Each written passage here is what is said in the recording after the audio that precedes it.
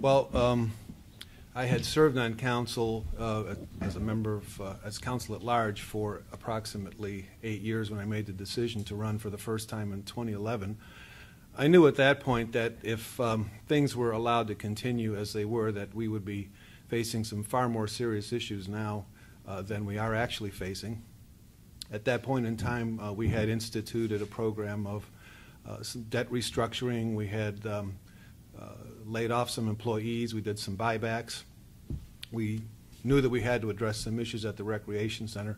A lot of the things that we were confronted with, though, we could not address under that administration.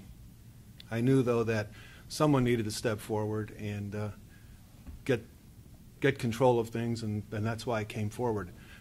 In that time, we have reversed the fortunes of the rec center. It's practically a break-even.